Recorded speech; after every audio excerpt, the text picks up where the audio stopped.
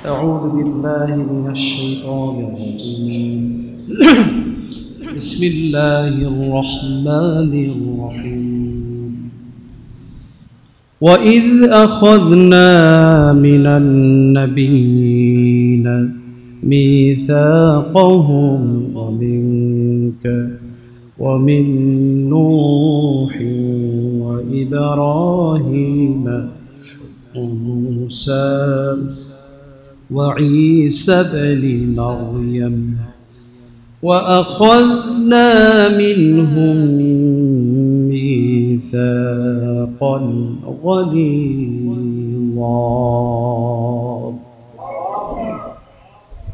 আলহামদুলিল্লাহ সমস্ত প্রশংসা তারিফ করছি দয়াময় আল্লাহ পাকের শানে যিনি আমাদেরকে এখন পর্যন্ত সুস্থ ভালো রাখলেন, ইবাদত করার এবং শুকরগুজার করার তৌফিক এনায়েত করলেন। সেই দয়াময় মাবুদের শানে আমরা সকলেই শুকরগুজার করে সবাই বলে আলহামদুলিল্লাহ। রাসূলের প্রতি দরুদ পেশ করছি যিনি অনুপম নিদর্শন ছিলেন জীবনের সব ক্ষেত্রে। সেই শ্রেষ্ঠ রাসূল মানব দরদি দয়ার নবীর প্রতি দরুদ পেশ করছি জনাবে মুহাম্মদুর রাসূলুল্লাহ সাল্লাল্লাহু আলাইহি ওয়াসাল্লাম। আল্লাহ পাক আপনাদেরকে কেমন রেখেছেন? আলহামদুলিল্লাহ। আল্লাহুম্মা লাকাল হামদ হামদান কাসীরান তাইয়িবান মুবারাকান ফীহি ইয়া রাব্বি লাকাল হামদ কামা ইয়ানবাগি লিজালালি ওয়াজহিকা ওয়া আযীমি সুলতানিক। আজকে কথা বলবো সারা পৃথিবীতে মুসলিমদের সাথে অমুসলিমদের কেমন আচরণ, আর বাংলাদেশে হিন্দু বৌদ্ধ খ্রিস্টান মুসলিম তথা ইহুদি তথা নাস্তিক আরও যারা আছে সকলের সাথে সাম্যের বাংলাদেশ, সম্প্রীতির বাংলাদেশ, ভালোবাসার পূর্ণ সৌহার্দ্যপূর্ণ সহাবস্থানের বাংলাদেশ, এই বিষয় নিয়ে মূলত আজকে কথা বলব। অমুসলিমদের সাথে ইসলামের দৃষ্টিকোণটা কি, রাসূল সাল্লাল্লাহু আলাইহি ওয়াসাল্লাম অমুসলিমদের সাথে কেমন ভাবে মিশতেন, কেমন ভাবে আচরণ করতেন, মূলত আজকে এই বিষয়টা নিয়ে কথা বলবো ইনশাআল্লাহ। তাওয়াক্কালতু আলাল্লাহি ওয়া ইলাইহি উনীব। আল্লাহ রাব্বুল আলামিন, আমি সূরা আহজাবের 7 নম্বর আয়াত আমি তেলাওয়াত করেছি। আল্লাহ রাব্বুল আলামিন বলছেন وَإِذْ أَخَذْنَا مِنَ النَّبِيِّينَ مِيثَاقَهُمْ وَمِنْكَ وَمِنْ نُوحٍ وَإِبْرَاهِيمَ وَمُوسَى وَعِيسَى بْنِ مَرْيَمَ وَأَخَذْنَا مِنْهُمْ مِيثَاقًا غَلِيظًا। আল্লাহ রাব্বুল আলামিন স্মরণ করিয়ে দিচ্ছেন, রাসূলকে স্মরণ করুন যখন আমি নবীদের নিকট হইতে অঙ্গীকার গ্রহণ করিয়াছিলাম এবং আপনার নিকট হইতেও, এবং নূহ আলাইহিস সালাম, ইব্রাহিম আলাইহিস সালাম, মূসা আলাইহিস সালাম, মারইয়াম তনয় ঈসার নিকট হইতেও তাহাদের হইতে গ্রহণ করিয়াছিলাম দৃঢ় অঙ্গীকার। মোট কথা এখানে অঙ্গীকারের কথাটা বলা হচ্ছে।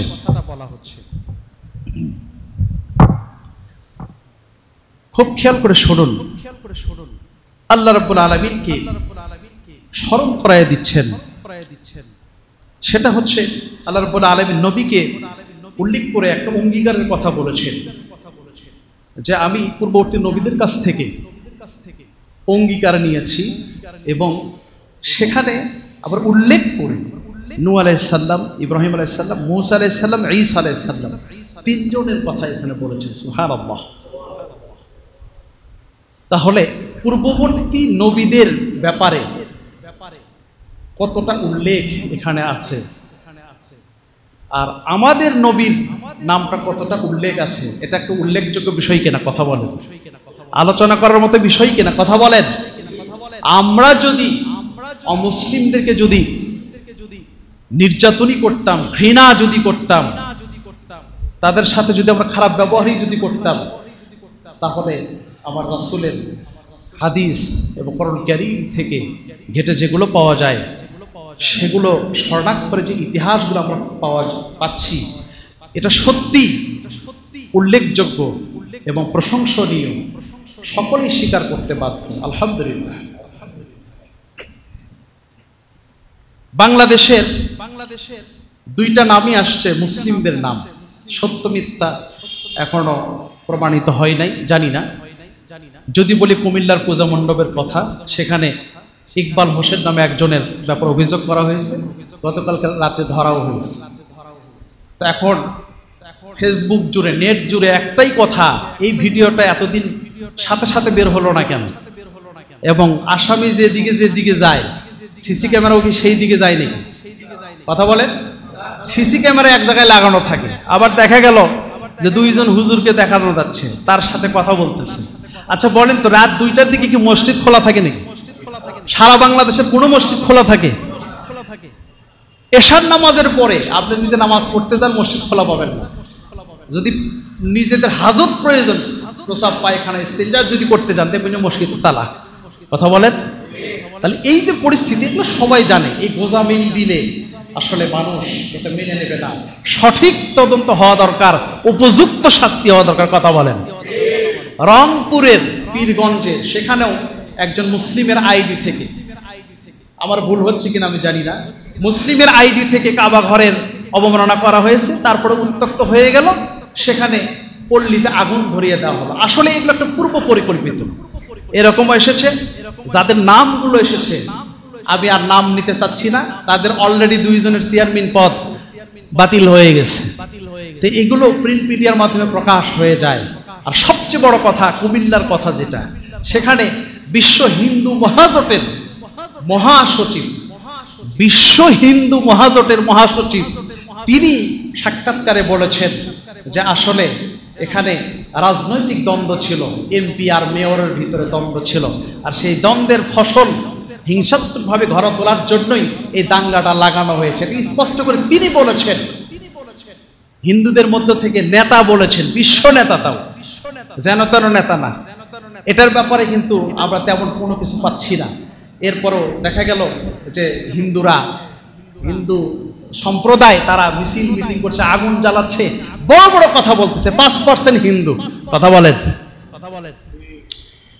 প্রথমে আমি আমার মুসলিম 2 জন যুবকের কথাই বলি। যদি কুমিল্লাতে ইকবাল হোসেন নামে কোন মুসলিমের নাম যদি চলে আসে, তার উপযুক্ত শাস্তি হোক। যদিও তার মার দাবি হচ্ছে পাগল, কিন্তু এই পর্যন্ত এর আগেও যত ঘটনাগুলো ঘটেছে, নিজেদের ভিতরে ধরা পড়লেই পাগল হয়ে যায়, ছাগল হয়ে যায়। কথা বলেন। তারপরেও আমি বলবো, আমার আলোচনা আরো 10 জন যুবক যদি শুনে কিছুটা উপকৃত হয়, তাদের ঘুমন্ত বিবেককে জাগ্রত করার জন্য, করার নিয়তে আমি আলোচনা সাজিয়েছি। 2 জন মুসলিম যুবকের নাম এসেছে কুমিল্লা এবং রংপুর পীরগঞ্জ। আসলে আমাদের সন্তানগুলো ইসলামের সোনালী সুন্দরতম ইতিহাসের কিছুই জানে না। কথা বলেন। জানে নাকি? কেমনে জানবে? শিক্ষা প্রতিষ্ঠানে ইসলামের ন্যূনতম বালাই নাই, আছে নাকি? নাই। একটা ষড়যন্ত্র, দীর্ঘমেয়াদী ষড়যন্ত্রের মাধ্যমে শিক্ষা ব্যবস্থা থেকে ইসলামের সোনালী ইতিহাস, ঐতিহ্য, নবী রাসূলদের জীবনী, অমুসলিমদের ব্যাপারে ইসলামের বক্তব্য, নবী রাসূলদের বক্তব্য, নবী রাসূলদের আদর্শ, এটা জানার মতো কোনো সুযোগ নাই। যার কারণে আমার ঘরের সন্তান, আপনার আমার ঘরের সন্তানেরা আজকে কিন্তু আবেগে হোক অথবা অন্য কোনো পিছনের কোনো শক্তির বা চক্রান্তের বা লোভের কারণে, প্রপোজালের কারণে এটা করতে পারে। কিন্তু যেই করুক না কেন, চরম পর্যায়ের একটা ক্ষতি হয়েছে। দীর্ঘদিন ধরে বাংলাদেশের যে একটা সম্প্রীতি, এটা নষ্ট করতে চাচ্ছে। খোলা পানি করে মাছ শিকার করার জন্য মহাপরিকল্পনা চলছে। কথা বলেন। এটা কিছুতেই করতে দেওয়া যাবে না। আমরা এটাও দেখেছি ভিডিওতে, রাত 2টার সময় দুইজন লোককে দেখানো হলো, অথচ মন্দিরে একটা লোক ছিল না। আপনারাই বলেন, আমরা তো এরকম জানি উৎসবের আগের দিনে আনন্দ করে সকলে রাত জাগা থাকে। যদি সভা সমিতি ওয়াজ মাহফিল ও ওরস মাহফিল হয়ে থাকে, আত্মীয় স্বজনে ভরপুর, অথচ হিন্দু সম্প্রদায়ের দুর্গাপূজা, সেখানে কেন একটা লোক নাই? এগুলো প্রশ্ন, কথা বলেন, প্রশ্ন কিনা? আমার হিন্দু সম্প্রদায় তাদেরকে বলবো, অলরেডি দুই একজন যারা সত্য কথা বলেছে, ঢাকার একটা মন্দিরে রাজশাহী বিশ্ববিদ্যালয়ের অধ্যাপক, তিনি সত্যটা স্বীকার করেছেন। আমি গতকাল রাত 2টা অথবা 3টার দিকে যখন আমি পেলাম, সেটা শেয়ার করেছি, আবার আইডিতে ঢুকলেই পাবেন। রসায়ন বিভাগের অধ্যাপক, হিন্দু, তিনি বলছেন এটা আমি মানি না, বাংলাদেশে কোনো অসাম্প্রদায়িকতা নাই, সাম্প্রদায়িকতা নাই বাংলাদেশে। আসলে বাংলাদেশে সম্প্রীতির দেশ, বাংলাদেশটা সুন্দরভাবে আমরা মায়ের কোলে আছি। আপনি পৃথিবীর দিকে দিকে দেখুন, যেখানে আমার মুসলিম ভাইয়েরা আছে, কতটা জুলুম নির্যাতন, কথা বলেন। আজকে যদি আপনি কাশ্মীরের দিকে তাকান, ইন্ডিয়ার দিকে তাকান, সেখানে মুসলিমদের পরে কেমন জুলুম নির্যাতন, কথা বলেন। যদি মায়ানমারের দিকে তাকান, সেখানে বৌদ্ধরা মুসলিমদেরকে কচুকাটা করছে। যদি আপনি ফ্রান্সের দিকে তাকান, ইটালির দিকে তাকান, যদি আপনি জাপানের দিকে তাকান, ইরাকের দিকে যদি তাকান, সারা বিশ্বের যেখানেই যেখানে সিরিয়াতে তাকান, সব জায়গায় হয় ইহুদি অথবা খ্রিস্টান অথবা বৌদ্ধ অথবা হিন্দু অথবা নাস্তিকেরা জুলুম নির্যাতন করতেছে।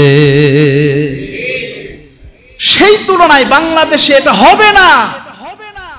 আমার তরুণ যুবক ভাইদের জন্য বলছি, যদি হয়েই থাকে দুইজন ব্যক্তি সঠিক হয়ে থাকে, তাহলে পরবর্তী তার কোন মুসলিম যুবক যেন এই ভুলগুলো না করেন।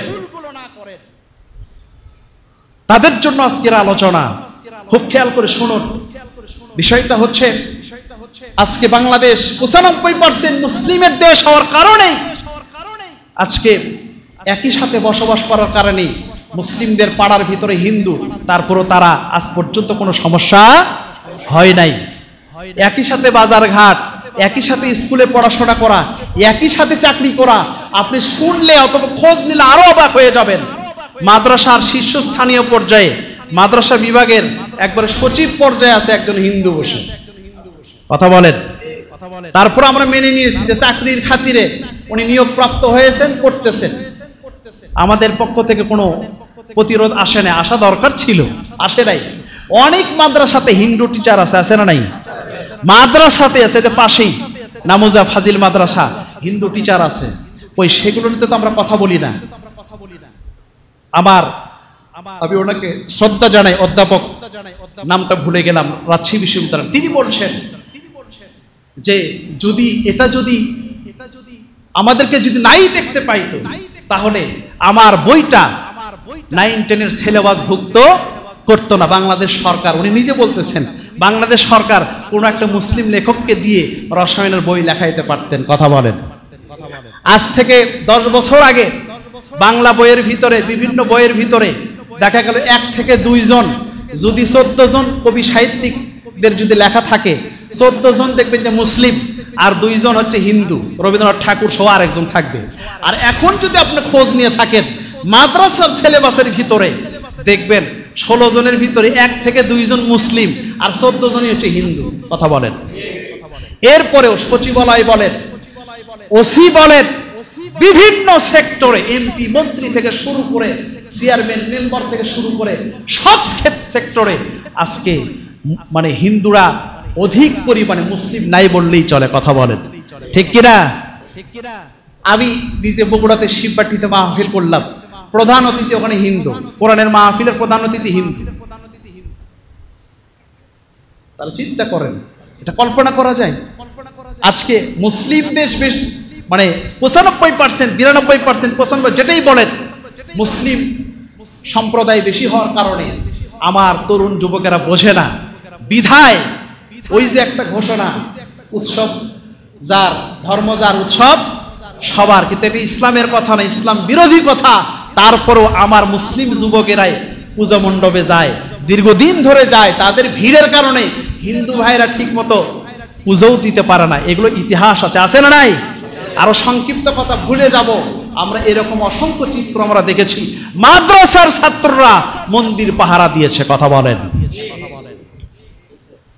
কিন্তু আমরা এরকমও দেখেছি মসজিদকে ভেঙে রাম মন্দির করা হলো, বাবরি মসজিদ ভেঙে রাম মন্দির করা হয়েছে। ঢাকার বুকেও একটা মসজিদ দখল করে মন্দির করার প্রায় তারা চলছে। এগুলো আপনারা এত সুন্দর আছেন, ভালো আছেন, ভালো থাকুন। যেহেতু মুসলিম হিসেবে ইসলাম আমাদেরকে ওই শিক্ষা দেয় না, নবীর শিক্ষাও এটা নয় কোনো অমুসলিমের গায়ে হাত দেয়া। আরেকটি তথ্য বলে যাই, ঢাকা বিশ্ববিদ্যালয়ের অধ্যাপক, সম্ভবত রাষ্ট্রবিজ্ঞানের অধ্যাপক হবেন, ডক্টর আবুল বারাকাত, তিনি বলেছেন আসলে জামাত এবং শিবিরের উপরে বারবার এই দাঙ্গার অভিযোগ করা হয়, অমুসলিমদের উপরে নির্যাতনের কথা বলা হয়। তিনি বলেছেন এটা প্রশ্নই ওঠে না, এটা তারা তো দাঙ্গা লাগানো দূরেই থাকলো, ন্যূনতম এশিয়া মহাদেশের ভিতরে একটা উদাহরণ নাই, শুধু বাংলাদেশ না, একটা উদাহরণও নাই যে তারা উস্কানি পর্যন্ত দিয়েছে, কথা বলেন। এটা নাই, বরঞ্চ আমরা এটা দেখেছি বাংলাদেশ জামাত ইসলামের দুইজন মন্ত্রী ছিলেন, মতিয়ার রহমান নিজামী, আলী হাসান মুজাহিদ, তিনারা পুজোর সময় তাদের মন্দিরে গিয়েছেন, খোঁজ খবর নিয়েছেন কোনো সমস্যা হচ্ছে কিনা, মন্ত্রিত্বের দায়িত্ব তারা পালন করেছেন, আলহামদুলিল্লাহ। এখন আসেন ইসলাম কি বলে অমুসলিমদের ব্যাপারে, ইসলামের বক্তব্যটা কি, আবার রাসূলের বক্তব্যটা কি, সেই বিষয়ে আমি কিছু কথা বলি। আমি শেষ করব। আমার তরুণ, আমার যুবক, কারণ হচ্ছে পারিবারিকভাবেও আমাদের এই শিক্ষাগুলো নাই, একে তো স্কুলে তো নাই, কলেজে নাই, ইসলামের শিক্ষা, ইতিহাস, ঐতিহ্য নাই, 2-4 টাকার যে বই কিনবো সেগুলোও নাই। আমাদের পিতামাতার উচিত হবে সেই ভালোবাসার শিক্ষা দেওয়া, আঘাত না করা, কারণ ইসলাম জোর জবরদস্তি করে না, কখনো কাউকে জোর করে ইসলামের ভিতরে, অমুসলিমদেরকে ইসলামের ভিতরে নিয়ে আসে না। তবে হ্যাঁ, আপনি দাওয়াত দিতে পারেন, ভালো ভালো জিনিসগুলো বলতে পারেন যে দেখো আমাদের ধর্মটা এই। আর এটা দেখারও কিছু নাই, সকলেই দেখতেছে, সারা বিশ্ব আজকে ফেসবুকের মাধ্যমে জেনে গেছে কারা কারা জুলুম নির্যাতনকারী, কারা কারা রক্ত ঝরাচ্ছে, কারা কারা রক্তের হোলি খেলা খেলছে, কথা বলে ঠিক কিনা? এত কিছু হয়ে যাচ্ছে। ইন্ডিয়ার একজন বড় ধরনের একজন হিন্দু পণ্ডিত তিনি বলেছেন, মুসলিমরা যদি নির্যাতন করত তাহলে ভারতে একজন হিন্দু খুঁজে পাওয়া যেত না। 700 বছরের উপরে, প্রায় 800 বছর মুসলিমরা শাসন করেছে, এরকম কোনো রেকর্ড নাই। আর মাত্র 80 বছর হলে এই মোদী সরকারের এই গ্রুপেরা ক্ষমতায় এসেছে, এর ভিতরে কত রকম নির্যাতন হলো, কত মা বোনের ইজ্জত লুণ্ঠন হলো, কথা বলে ঠিক কিনা? এগুলো সকলেই জানে, মিডিয়ার মাধ্যমে আজকে প্রমাণিত। আমি বলতে চাই ইসলামের সৌন্দর্য এত সুন্দর, যারা একটু পক্ষে বিপক্ষে দুটো বিষয় সামনে রাখবে, ইসলামের সৌন্দর্যে মুগ্ধ হয়ে জোর করে নয়, জবরদস্তি করে নয়, তরবারির আঘাতে নয়, তারা সুন্দরভাবে তারা দেখবেন ইসলামের পতাকা তলে এসে কালেমা পড়বে, লা ইলাহা ইল্লাল্লাহ মুহাম্মাদুর রাসূলুল্লাহ। অনেক অমুসলিম তারা ইহুদি, খ্রিস্টান, কাফেরদের হাজার হাজার ইসলামের বিরুদ্ধে কিতাব, ইসলামের বিরুদ্ধে, নবীর বিরুদ্ধে বই লিখেছে, সন্ত্রাসী হিসেবে নবীকে উপস্থাপন করা হয়েছে, নাউযুবিল্লাহ বলেন, অনেক। আর সেই বইগুলো পড়ে হিন্দুরা, অমুসলিমরা তারা আসলে ইসলামের ভুল বোঝে, আবার নবীকে গালি দেয়, আমার আলেম ওলামা দাড়ি পাঞ্জাবিকে নিয়ে তারা কটাক্ষ করে। কিন্তু এই যে আরেকটা ভিডিও ভাইরাল হয়েছে, আপনারা দেখবেন, ইন্ডিয়ার জামাত ইসলামী, মোট কথা জামাত ইসলামী ইন্ডিয়া, তারা পূজা মণ্ডপে পানি বিতরণ করতেছে। দেখেন নাই ভিডিওটা? অনেকেই দেখার কথা। পানি বিতরণ করতেছে হিন্দুদের ভিতরে, তারপরে সাথে সাথে বলতেছে যে আমরা 3 রকম কোরআন রেখেছি, হিন্দি ভাষায়, ইংরেজি ভাষায়, তারপরে বাংলা ভাষায়, যেন তারা নিতে পারে। অনেকেই ইচ্ছা করে নিচ্ছে জানার জন্য, কারণ জানার জন্য ধর্মগ্রন্থ আপনি অন্য ধর্মগ্রন্থগুলো আপনি পড়তে পারেন, এটা জানার জন্য আপনি পড়তেই পারেন। তাহলে চিন্তা করেন কতটা উদার ইসলাম, কতটা উদার। আর ইসলামী দল যারা হবে তারা কখনো আঘাত করতে পারে না, তারা কখনো তাদেরকে কষ্ট দিতে পারে না, এটা শিক্ষা নয়। যদি আমি ইসলামের কথা বলি সংক্ষিপ্ত সময়, কোরআনুল কারীমের ভিতরে কোরআনটা সর্বশেষ কিতাব। এই কিতাবটা নাজিল হলো বিশ্ব নবী জনাবে মুহাম্মদুর রাসূলুল্লাহ সাল্লাল্লাহু আলাইহি সাল্লামের উপরে। তার নামটা বেশি থাকার কথা ছিল কোরআনুল কারীমের ভিতরে, কথা বলেন ঠিক কিনা? তার গুণগানটা বেশি থাকার কথা ছিল কিনা, কথা বলেন। বাংলাদেশেও দেখবেন দলের শেষ নাই, রাজনৈতিক দল অসংখ্য আছে, তাদের আবার স্মারক আছে, তাদের অনেক জীবনী বই আছে। ইসলামী দলের ভিতরে অনেকগুলো দল আছে, পীরেদের ভিতরে অনেকগুলো দল আছে, আছে না নাই? যে যার পক্ষের ভালো দিকগুলো, প্রশংসনীয় দিকগুলো তুলে ধরেছে। ইসলামের মধ্যে এরকম তো আছে, দেখবেন এটা আমাদের গোমরাহি, বুঝের ভুল। দেখবেন যে আমি সঠিক পথে আছে, আমার দলই সঠিক, আর গুলো ভ্রান্ত, এগুলো এরকম কথা আছে না নাই?